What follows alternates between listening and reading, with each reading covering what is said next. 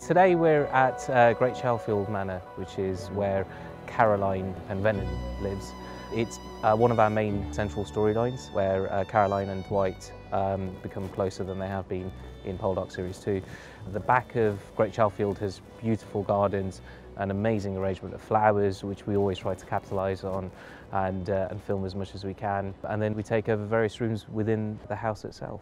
It's a wonderful house. It has great character, and of course because it's still lived in by the original family, there's still a great kind of warmth and domestic feel to the house, even though it's open to the public.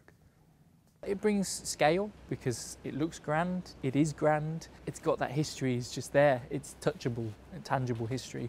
These are real places and they feel real on camera. And I think generally for Poldark fans, most of our filming locations, which are National Trust sites, are great. Everything from Batalic, which is the main mine in Poldark, through to Kynance Cove in Cornwall, which is just magnificent, particularly at sunrise and sunset.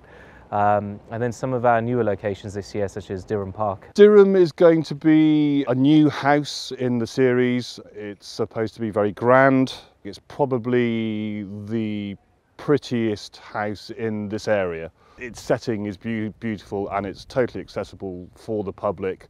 It's slightly tricky to film in because of that, but it's new to the show and doesn't get seen often, so I think it'll be hugely important for the visual aspect of this series. They're all just such beautiful places to visit, and I think it's one of the great joys of working on this show is you get to spend so much time in all of these beautiful heritage sites.